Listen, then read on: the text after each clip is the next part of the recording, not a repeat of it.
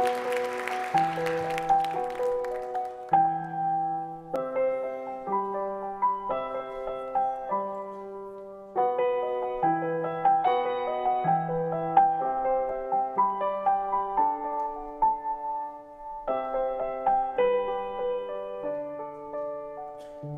are iconic images that come to mind when we hear the word Christmas.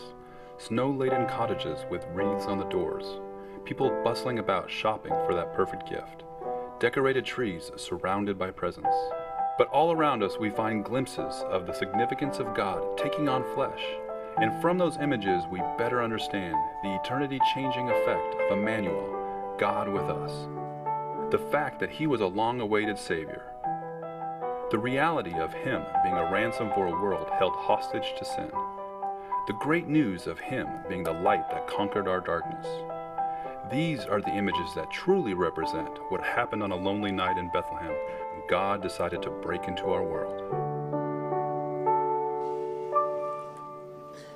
All right, good stuff. Well, we're excited that you're here today in this series that we call Glimpses this Christmas season. You're in week 2, even though it's week 3 of the month, because last week we had an amazing kids' Christmas musical. Can we thank all those involved one more time? It's so good. And I not only want to thank them, but I want to thank you, because you did a great job being very conscious of people in your world who would love coming to this musical as an entry point event. Whether it be the families connected to the musical who brought family members and coaches and teachers, but also just as a part of our Trinity family, if you knew families with especially young kids, you thought, what a great connect that would be, and it was. And so I appreciate you being on mission. Well, a couple of things as we get started today. You have a Trinity this week. I forgot to bring mine up with me, but number one, if you look inside, you'll see a set of notes for today that we're going to use to fill some blanks in, so have those out ready to go. If you have a Bible today, book Bible, electronic Bible, if you'd open it to 1 John chapter 4. 1 John's all the way at the back of your Bible, the New Testament. And here's the help for today in finding it. It comes right before 2nd and 3rd John. Never say I wasn't being helpful, all right? Find your way there and we'll be set. Another thing within your Trinity this week, open that up to the middle, and you'll see right to the left-hand middle idea is just kind of our giving. We kind of have that very transparent about that. We just want to keep people aware where we're at. And we're on a good pace to finish up this calendar year. The reason I wanted you to know that is some of you want to, for good reason, for tax purposes, make sure that you give a gift at the end of this calendar year. Just make sure that it's either to the church or postmarked by December 31st. December 31st is even on a Sunday this year, so it makes that very easy. We just want to make sure that you're aware of that so that a gift you give later would be able to count for this year, so just that you're in tune. But we're grateful for your generosity and the way you've given, and again, the Advent Conspiracy. What a great testimony. All of those funds received are simply so we can give them away. And what a great attitude and heartbeat on your part to want to give that way. So we applaud that. We're grateful for such generosity at Trinity. Well, we're going to dial in today. As we do, you just have to know that for Joanna and I, we are people who love Christmas. Even the fact that we got married right around Christmas. Some of you are paying attention on social media with way too many selfies. We celebrated our 25th anniversary this last weekend.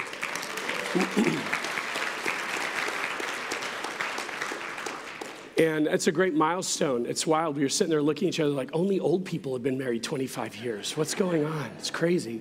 But we're really grateful. And I remember our wedding. We got married in a church up in Yucaipa, and the whole stage was filled with Christmas trees and white lights. We just love this time of year.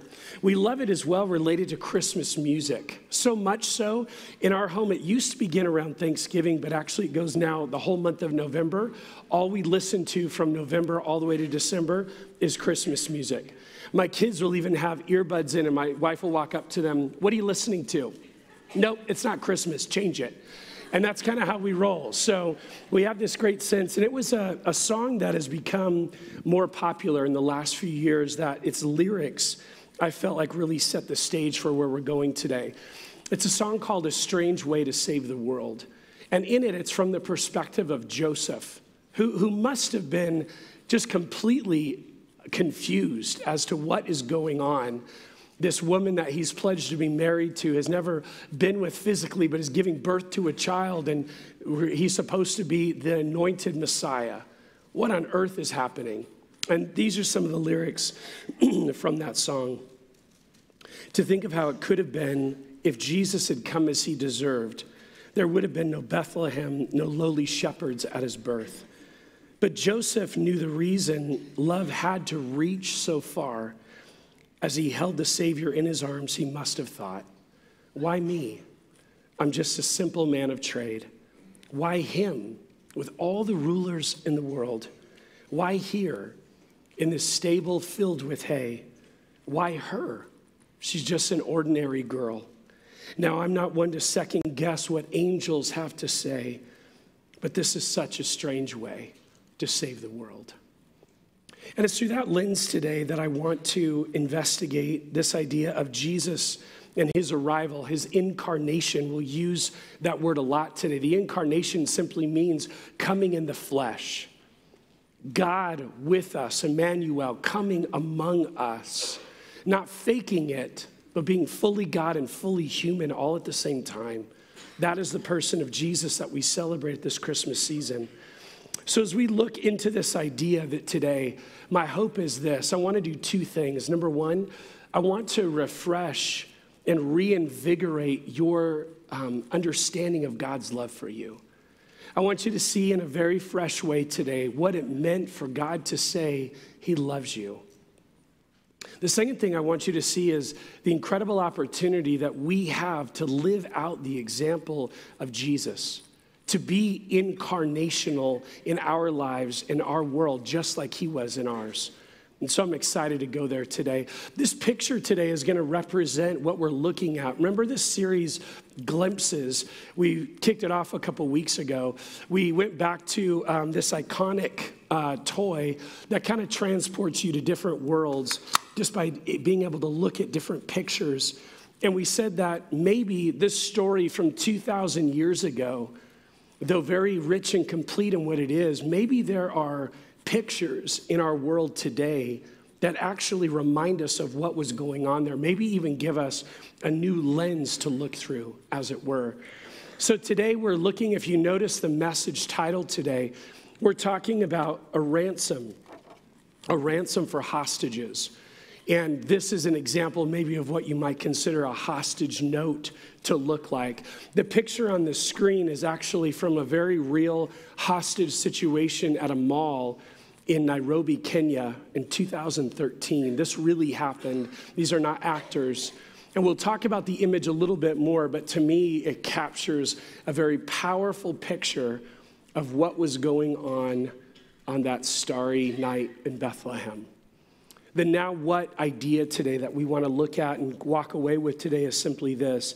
It's in your notes on the screen. As Jesus came to set hostages free, so take that great news to the hostages that are in your world. Number one in your notes today, the incarnation was necessary. The incarnation was necessary. I want to explore this a little bit with you today.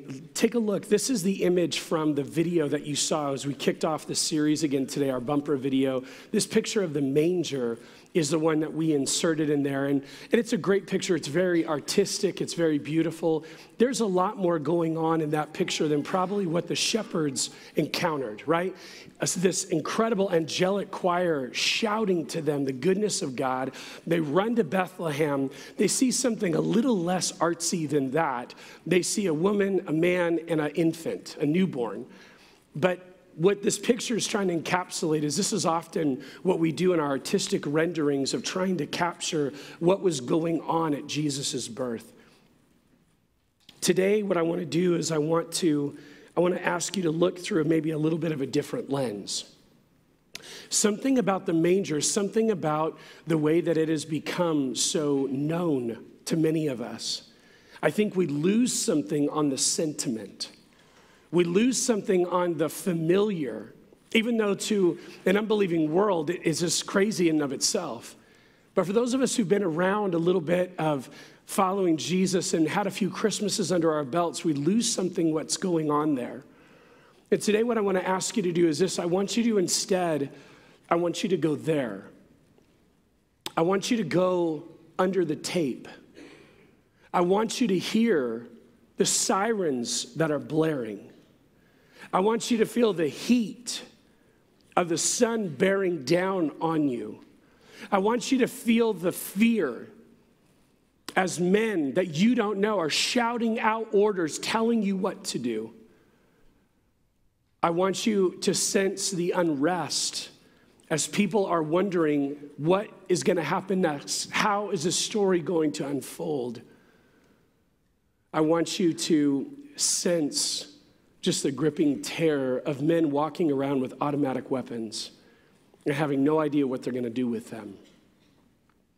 That was the hostage situation in Nairobi, but I think that was actually what God saw when he sent his one and only son into our world 2,000 years ago. He saw a hostage situation where sin was holding in captivity all of humanity. And the only way that a ransom was going to be paid, the only way a ransom was going to truly set people free was by his son entering in under the tape and becoming one of us to rescue us. Let's talk about that a little bit today. That's the scene I want in your mind and on your brain as we look at this reality. This is the world. This is what Jesus entered into. In your notes, take a look. Humanity was being held captive, waiting until the right ransom arrived. The Bible would tell us, though that's not what we saw in our manger scene images, that the world was being held ransom until held captive until the right ransom arrived. Your Bibles are open to 1 John chapter 4. Take a look at verse 9. It says this is how God showed his love among us. He sent his one and only son into the world that we might live through him. He sent his one and only son into the world that we might live through him. When we think about this Christmas season, so often there are so many distractions. But what I want you to laser focus in on today is this, that the way that God saw the world from his vantage point was anything but this sentimental, serene scene on a hillside. I want you to see that for centuries, humanity, because of its own choice, had decided to defy their creator and then reap the results of that, the consequence of living in a sinful place. Sin had done something. It had absolutely ruined what God had put in order. But here's the wild thing. When we see it from that perspective, we hear the word ruined, and we look at it as though that must have been a curveball to God. Like he didn't see that one coming. He puts Adam and Eve in this garden and gives them the choice to love him in obedience or not. And oh my word, they chose not to. What am I going to do now? The Bible teaches anything but. Because here's maybe the question that you rightfully have in your mind. Todd, why was there even a hostage situation? Why did God allow there to be a scenario in which humanity would be held by sin? Why couldn't have God done something different? And I want to tell you real honestly today, he could have. If we believe that God is the God presented in Scripture, there's nothing restraining him. There's nothing that keeps him from doing and being anything he wants to be. So here's the wild thing. Track this for just a minute today. God sees every single option available. When he is breathing, speaking the world into existence, he sees every option available. He sees every scenario unfold. And in the middle of all those choices, he chooses what we're living in today. He chooses to create a world in which people had the choice to love him or not. Now, a lot of us struggle with that. If we were in God's shoes, we'd have done something very different. And here's how I know that. Every parent in the room knows what I'm talking about. You would love to have a child who says, yes, mommy, yes, daddy, whatever you say, and when I answer, I'll do it with a smile. Right? We'd love to have given birth to automatons who just do whatever we want them to do, and they're obedient and they're kind and they get their act together. We would love that. And if you have a child at home who's not that, you'd love that exchange. If you have 3 or 4 at home who are not like that, you'd love to exchange them all. God, I just want obedience. But you would be short-sighted if you chose that. It might be helpful in a moment or a season of frustration, but you'd be short-sighted because what you would be giving up in that exchange is the opportunity for your children to love you. You'd be giving up in that exchange the opportunity for you to love your children. Watch this. Nobody, not even God himself, can make you love him. Love is nothing that can be extracted from anyone. Love, by definition, has to be willfully given. And therefore, God creates a world in which you and I have a will. We have the ability to choose to engage and respond to him in love and obedience or not. And God says the scenario that ultimately is for everyone's best, for God's glory, for our best, is to create a world in which all of us have the choice to respond in love to God or not. For complex ideas like that, I tend to go to people who are a lot smarter than me. And one of them is C.S. Lewis. In a long quote that's on your screen, this is what he writes. God created things which had free will. That means creatures which can go wrong or right. Some people think they can imagine a creature which is free but had no possibility of going wrong, but I can't. If a thing is free to be good, it's also free to be bad. And free will is what has made evil possible. Why then did God give them free will? Because free will, though it makes evil possible, is also the only thing that makes possible any love or goodness or joy worth having. A world of automata, these automatic people, of creatures that work like machines, would hardly be worth creating. The happiness which God designs for his higher creatures is the happiness of being freely, voluntarily united to him and to each other in an ecstasy of love and delight, compared with which the most rapturous love between a man and a woman on this earth is mere milk and water. You can't compare to it. And for that, they've got to be free. Of course, God knew what would happen if they used their freedom the wrong way. Apparently, he thought it worth the risk. And by the way, when we say that, we're saying that the risk would equal sending a baby to be born as a sacrifice. His one and only son would be that payment. If God thinks this state of war in the universe a price worth paying for free will, that is for making a real world in which creatures can do real good or harm, and something of real importance can happen, instead of a toy world which only moves when he pulls the strings, that we may take it as worth a price paid.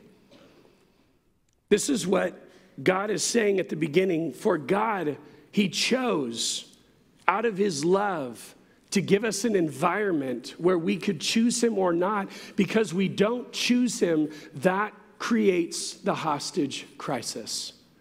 The incarnation was necessary. Number 2 in your notes today, our incarnation was revolutionary. The incarnation was revolutionary.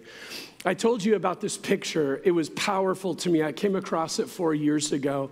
I believe this situation happened in October or November of 2013.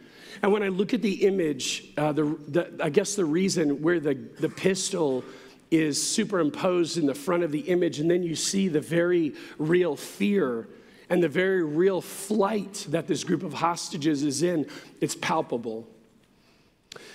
But on second look, as I look back over this picture, I realize there's something very powerful, something subtle but very powerful that made me look again And it makes me beg the question today, when you look at that picture, do you see Jesus? Because I do. Take a look at the picture brought a little bit more into focus. And I'm blown away that this photographer captures a little boy of Middle Eastern descent. And the way that this story rolled is that he was an unfortunate hostage. But the way that the biblical story rolls is that God, knowing what was going on, God seeing all of what was happening, he sends his one and only son under the tape to enter into our mess, enter into our problem, enter into what had come as a result of sin. And he says, this is my love for you, that I would send my one and only son to be a ransom for hostages. This is the Christmas story we often miss, but I believe the Bible is so clearly teaching it. Look back to the passage that we're in. We're in 1 John chapter 4. Before we get there, think of it this way. This is how we had all worked as humanity. Romans lays out in the first 3 chapters our plight or our response. In chapter 1, it says, anyone with a pair of eyes and a pair of ears can understand that this world was made by a being bigger and stronger than us. Romans 1 lays out this idea, just look at creation and you understand someone is responsible for this. Chapter 2 in Romans talks about not only what is intrinsically outside of us, but what is also inside of us. We have a moral code, a moral conscience. And even before we knew there was a God, we were living apart from what we knew was right. The Bible says that we didn't just break the law, we broke our own moral conscience. In itself, we knew what sin was before we ever knew the law of God. We have a problem. We have a reality externally and a reality internally. There is a God and he's not me. So what did ancient peoples do? They figured out ways they tried to appease the gods. They would do things for the river god, for the god of the hills, for the god of the sun, to make these gods, as it were, shine down graciously upon them. Horrific things, throwing young women into rivers, trying to appease the river god. Well, fast forward to us today. We're not those same ancient peoples. We're a lot more humane, but we still miss the point. That's what religion is. At the end of the day, religion is trying to do things to appease some kind of God out there that we can't. We know inside ourselves we've done something wrong. The scales are out of whack, so this is how we roll. We live in this world of God, if I can just get enough in the good scale to outweigh the bad scale, somehow I'll be right to you. We live in a basic sense of karma. This is kind of, even though you never say it, even though people in your world never say it, this is how they roll. And we do something, just something to keep the big guy in the sky happy. There's no difference at the heart issue of what people did in ancient times and what we do today apart from Jesus Christ. We're somehow trying to appease a God outside of ourselves and not be under his wrath. This is what your Bible says, 1 John chapter 4. Look at the revolutionary love of God. This is what it says. This is love, verse 10. Not that we love God, not that we tried to appease him, but that he loved us. And he sent his son as the atoning sacrifice of our sins. This is love. Not what we could do to somehow impress a big guy in the sky, but instead what God did willingly on our behalf. Love defined by sacrifice. Now that image, that concept in and of itself is not revolutionary. That was what we thought we had to do. In order to appease this deistic entity, we have to sacrifice to somehow keep him happy. The revolutionary love of the God of the Bible, though, is so unique in that he does this. I'm not waiting for what you can do for me. I'm going ahead of you and doing it for you.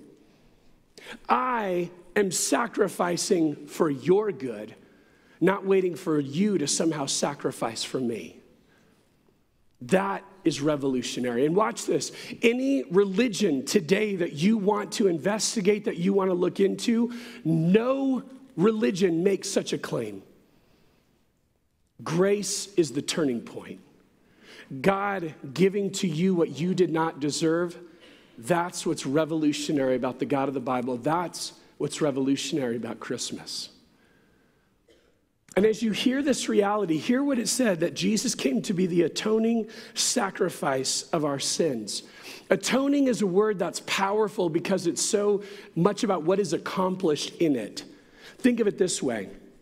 If I see you broken down on the freeway, the 10 freeway right out here, if I see you broken down on the side of the road, I might say, you know what, I see my friend over there, or I see someone I know, I'm going to pull over and see what I can do to help.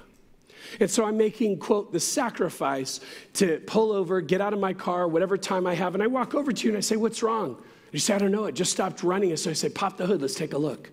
As we come around and look underneath the hood, if you've gotten to know me at all in this last year and a half, one of the things you know is that I have absolutely zero mechanical prowess. Okay? So as you and I come and look under the hood together, we're both going to look at it and I'm going to say, I don't know what any of this is. And we're both going to pull out our cell phone and we're still going to call the tow truck company. Now, I'm going to make a sacrifice to come and try to help, but for no good. I can't help you at all. Jesus' sacrifice wasn't just some kind of idea, wasn't just some attempt to do something for you. Jesus' sacrifice was the atoning. The adjective couldn't be more powerful. It's the atoning sacrifice. Look in your notes for the definition of this word, of what Jesus did when he met our need. The reconciliation of God and humans, this is the definition for atonement, brought about by the redemptive life and death of Jesus. The reconciliation, being made right between God and humans, brought about by the redemptive life and death of Jesus. Now, if that's hard to remember, one of the things that you don't use the word atonement for anything. It's like a total Bible word. It's just kind of there. But here's a way to remember it if you're ever wondering, what did that do again? What need did that meet? Look in your notes. It made us at one meant. When Jesus came in our place, he made us, we are at one meant with God when we had previously been under his wrath. This is what the atonement, at one, we were made right. That's what Jesus came to accomplish. It began in a manger, but it was accomplished at a cross and an empty tomb. And this is what Jesus has done for us. This is a revolutionary love. You can say where you're at in your Bible, but look on the screen. I love this from 1 Timothy chapter 2. For there is one God, and there is one mediator between God and mankind, the man, Jesus Christ, who gave himself as a ransom for all people. 3 different entities are mentioned: God, humanity, and a mediator in between them. Jesus is that mediator. And look at that last phrase. He came as a ransom for all people.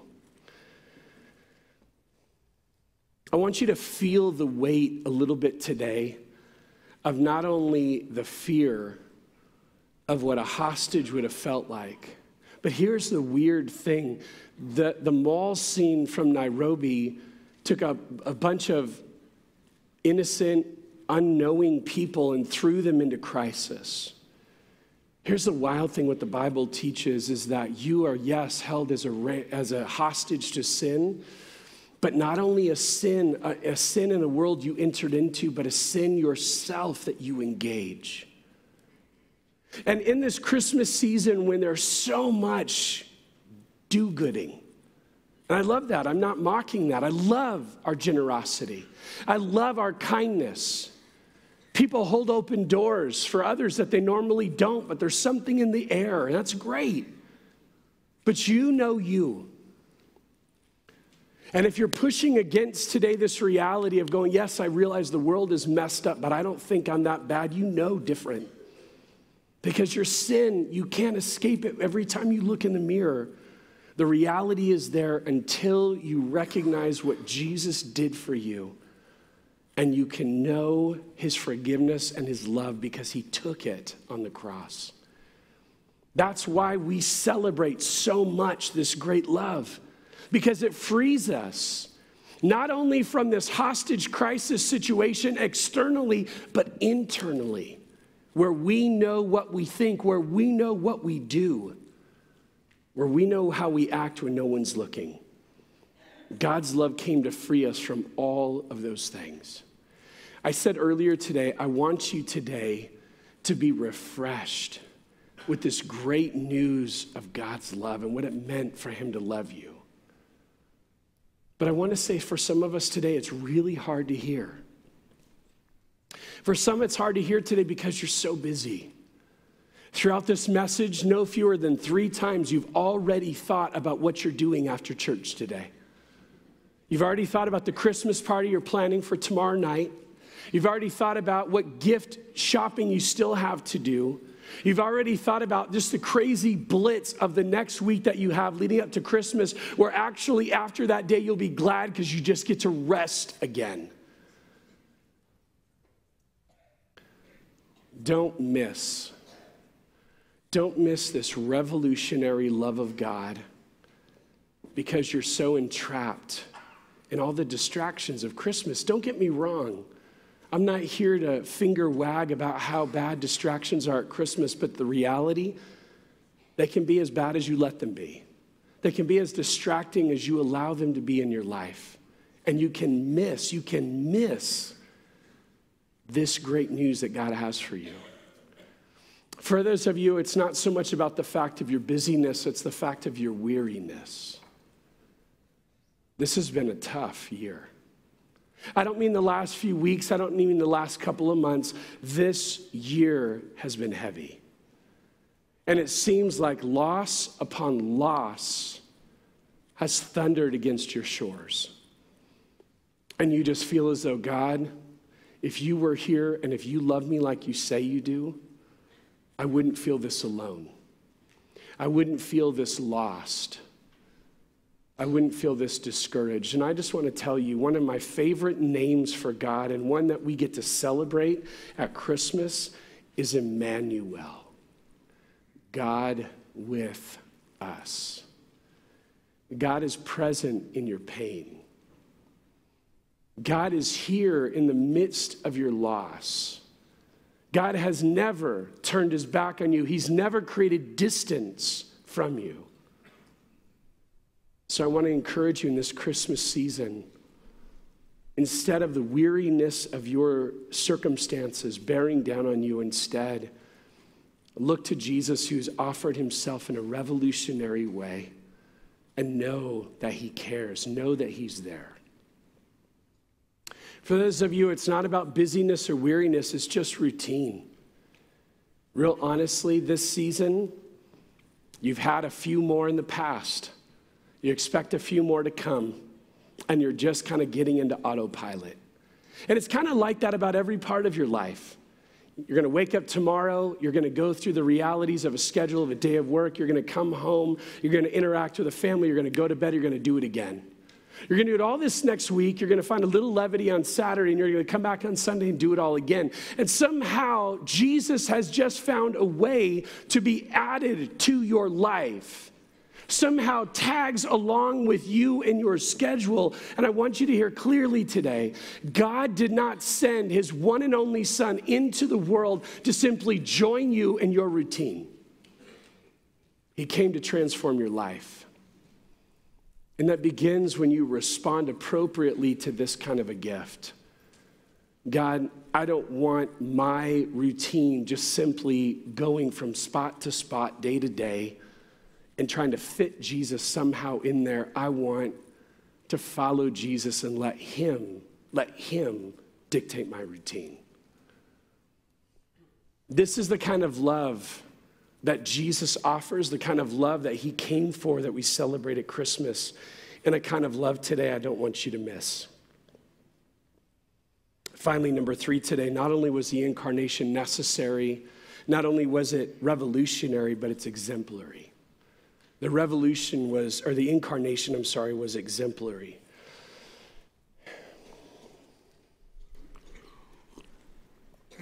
In getting ready for today, I did some research about people who are former hostages. What does that look like? How does that change their life moving forward? And here's a powerful fact that I walked away with from all the different articles that I read. Anyone who's been held hostage, it changes them. It leaves a mark. It doesn't necessarily determine a life that's completely thrashed moving forward, but it leaves a mark on them. These are people who, though they are no longer held prisoner, they're somehow still held prisoner by the memory or by the experiences that they faced. I meet a lot of people who even have put their faith in Christ, but on the other side, being liberated from that environment, on the other side seems still so wrecked by what had happened and all the baggage beforehand that it's hard to know how to live a new life in Jesus. Sandy Foster, who was so helpful to me in putting together this, the story was, this is a message I was very excited to preach 4 years ago. I keep every message so I can potentially use them in the future, and I lost this one. So Sandy actually watched this message on video and transcribed over 5,000 words so we could do this today, so thank you. But along with that, Sandy shared with me when she was in a church in Pasadena, a pastor there, Pastor Lee, his son Gary was one of those taken in the Iranian hostage situation in the early 80s. Take a look at this clip. And you may remember that. If you're too young, you've heard it in a history book, but for some of us, we lived it. And that's actually a picture. Sandy's in the picture. Pretty cool. And this is Gary, the pastor's son, after being liberated. Watch this. After 444 days. U.S. Embassy employees were taken captive. Gary was liberated after that and brought back to the church there in Pasadena. It was a great celebration. But I so appreciate Sandy, who lived it, telling me, but Gary was never the same. He lived the rest of his life in isolation, and it was just a very, very challenging existence moving forward. I want you to know, if you're here today, and you would say, Jesus, I recognize what you came to do, but I can't seem to live in a new light, in a new way, based on your forgiveness and your healing. I want to tell you today there's hope. And here's why I know that. In my research, I came across some other names that you might remember. Storylines from a few years ago. Names like Elizabeth Smart. Names like J.C. Duggard. I don't have time to go into all their stories. One was held in captivity for 9 months. The other one held in captivity for 18 years. Both of these, upon their freedom and upon the process of working through that, guess what they've become today? They've become advocates. They become those who reach out to former hostage victims, and they have said, how can I help you transition back to real life? How can I help you find healing and move forward? These are our examples, the JCs and the Elizabeths. There are examples to be a people that, though we still deal with the realities of things in our lives before we knew Christ, though he brings forgiveness and though he brings healing, we actually are called to be a people on mission that help other people move out of that hostage situation and move into a life that they were always designed to live, rightly related to God, rightly related to others. Here at Trinity Church, we've made that so much a part of our DNA over this last fall. The idea of being rooted deeply in the person of Christ as we're reaching out in love to the people in our world. And I got to tell you, it's happening. I love hearing the stories that you're sharing of the way that God used other people in your process, in your journey of coming to faith. And you recognize God does use incarnational love to point us to Jesus. Others of us are sharing stories where you're saying, Todd, I'm beginning to do this. I really hadn't before. I hadn't made a list and consistently prayed for people in my world. I hadn't very intentionally invested in love, in lives. I hadn't I'd been just kind of afraid. I didn't know what to do about inviting people to events at Trinity, but I'm doing that now. And I'm beginning to live out the love of God in the lives of people I'm working and doing life with. And you see, as we finish today, that's the point of 1 John chapter 4. Look at this last verse, verse 11. Dear friends, since God so loved us, we also ought to love one another.